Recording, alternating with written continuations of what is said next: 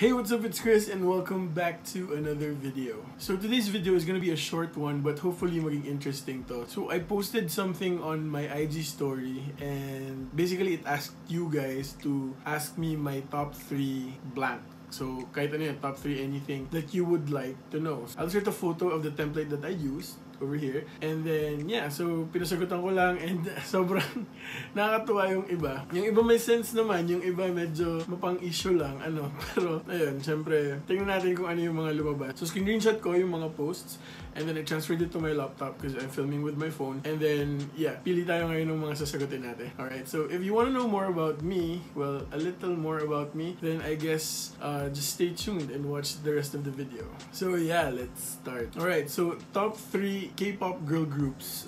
Pwede bang top 2 lang? Top 2 lang as of now. So, I-DLE and Mamamoo. Yun. Wala pang third. Next, top 3 Musician stunt sequence or routines. Ano ba? Ang dami na namin na pagdaanan ng Musician pep. Anyway, pero power beats and then yung stunt sequence dati ni Denise, yung may full extension na Scorpion. And then, yung hindi ko alam kung anong tawag doon. Basta yung ginamit nila Urella last time na yung pyramid, yung sequence na yun. Sobrang okay. Hi, Musician! Miss you back-to-back champs. Next, top 3 BTS members. No, wala. OT7 for life. But yeah, you all know who my bias is naman. But yeah, OT7 tayo. Next, top 3 favorite colors. Navy blue, maroon, and gray. Yeah. Next, top 3 milk tea shops. Top 3 milk tea shops in random order. Dakasi, Serenity, and of course Moonleaf. Next, top 3 coffee places. Top 3 coffee places, medyo mahirap because I usually have my coffee at home or in the office. Like right now, see I have my iced coffee here. Nescafe Gold, you know, not sponsored at all.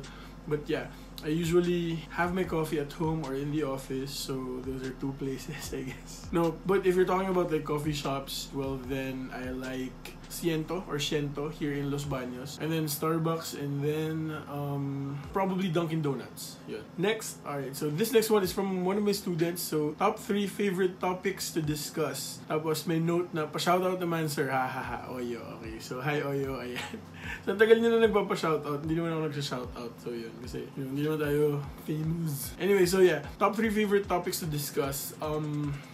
Information literacy for research 9 and also 10, and then sensors for robotics, and then kapag biology naman, I like genetics. Those are my top 3 favorite topics to discuss. Next, ito, top 3 favorite seatmates. Galing to sa isang dalagang Pilipina na seatmate ko. Like, syempre yung top 3 favorite seatmates ko, yung mga dalagang Pilipina sa palibot ko. So, si Haya, si Imalu, and of course, my best friend Tony. So, ayan. Next, ito, Benta. Top 3 favorite food sa Zaide. Ang hirap naman ito, guys. Sa Zaide. Yung kare-kare nila masarap. And then, ang hirap naman ito, siguro yung kare-kare nila, tapos yung turon, at saka yung munggo. Next, top 3 OPM bands/artists. Okay, so of course number 1, Sarah G, Popstar for life. And then Up Dharma Down, and of course Isa and Ego. So yan, shout out to Isa and Ego. So go check them out, as in super talented duo, super nice kids. Hi Tita Jel, hi Tita Edward, belated happy birthday. So yeah, go see them. They're amazing performers. They have awesome music. So yeah, go. Next, ito controversial, top 3 grade 9 sections. Wala. Lahat, pantay. All 7. High 9, A, B, C, D, E, F, G. Hi. Next, top 3 favorite songs. Of all time ba to? If of all time, probably Fix You by Coldplay, Spring Day by BTS, and then third one. Wherever You Are by South Border. Yeah.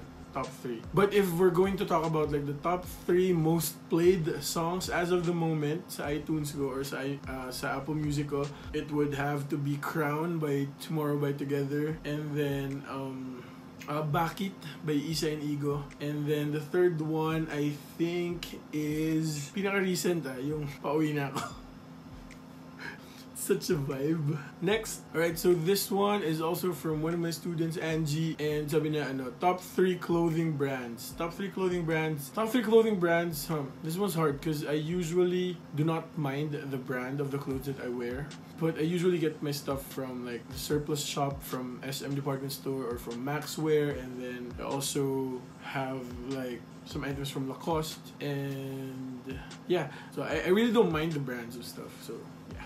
Next, top 3 favorite apps on your phone. I'd have to say my Gmail app, very Tito, Apple Music, and then Twitter. So if you still haven't followed me on Twitter, it's at Belison. That's CHRISBELISON. I also have my SAN account. If you know that account, then good for you guys. If you don't, I don't think I'm ready to share it yet here, but yeah, I'm all over the place, but yeah.